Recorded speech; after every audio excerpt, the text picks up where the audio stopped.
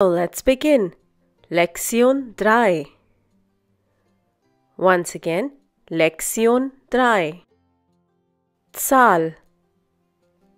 Once again, Zahl. Zahlen.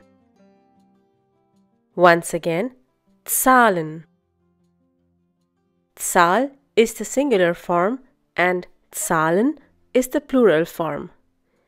Remember, you have to listen and repeat. So, are you ready? Here we go. Null. Once again, Null. Eins.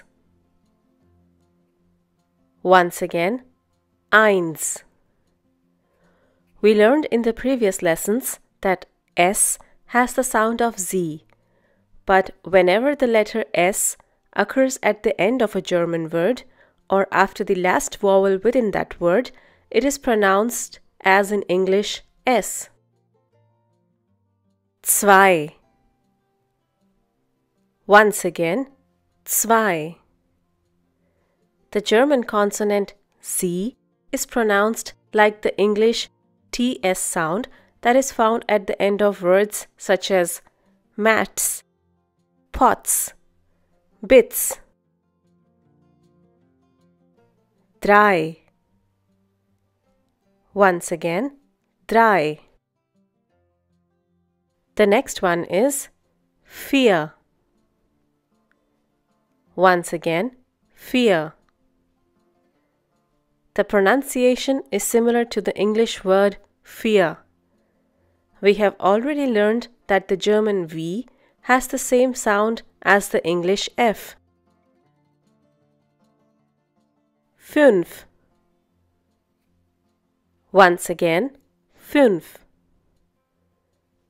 The two dots that you find on U are known as umlaut.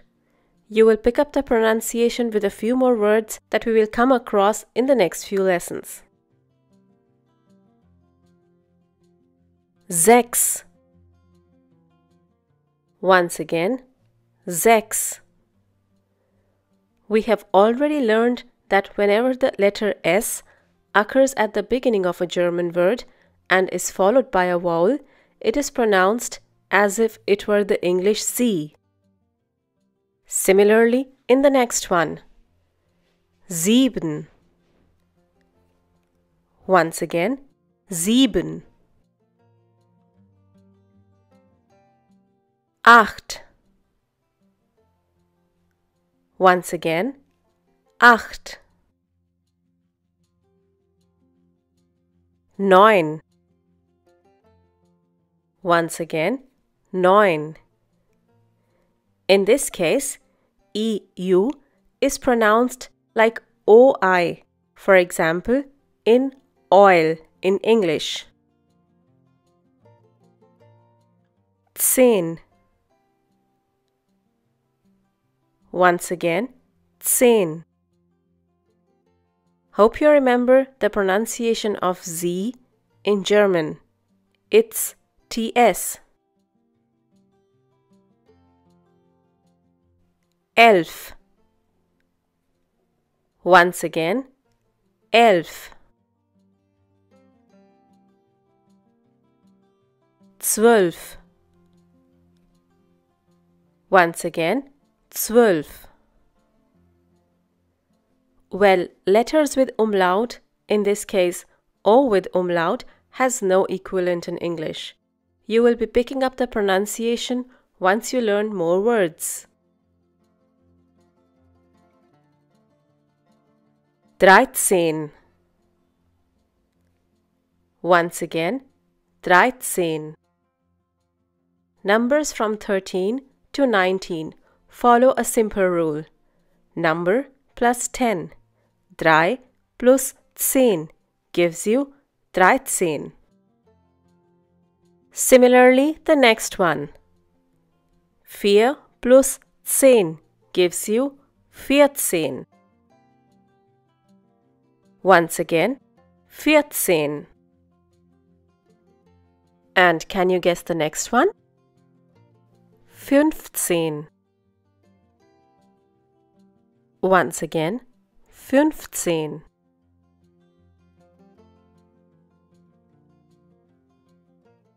Sechzehn.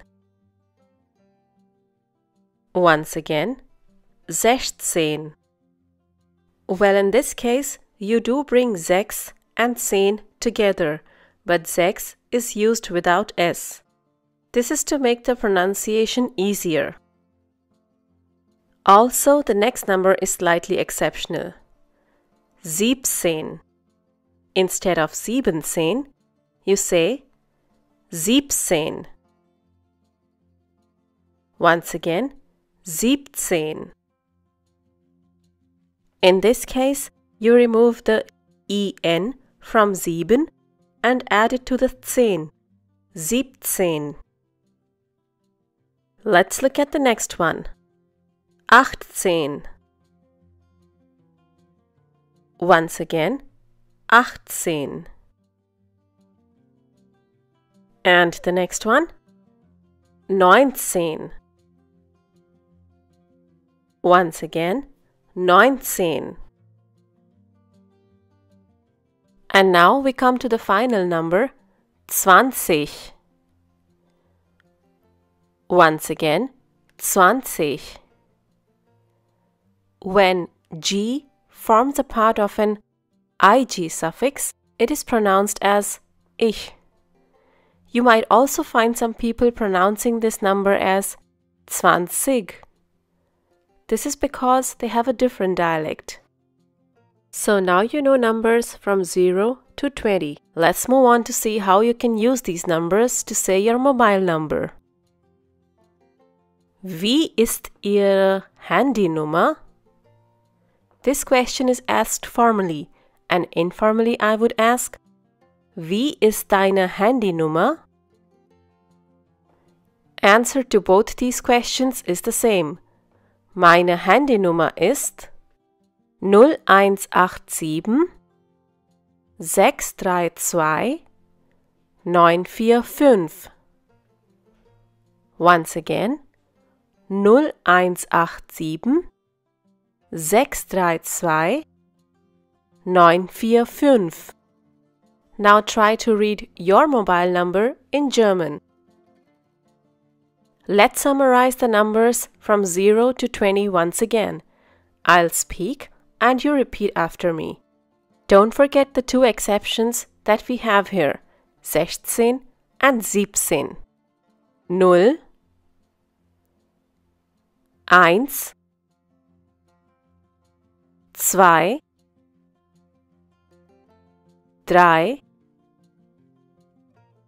4,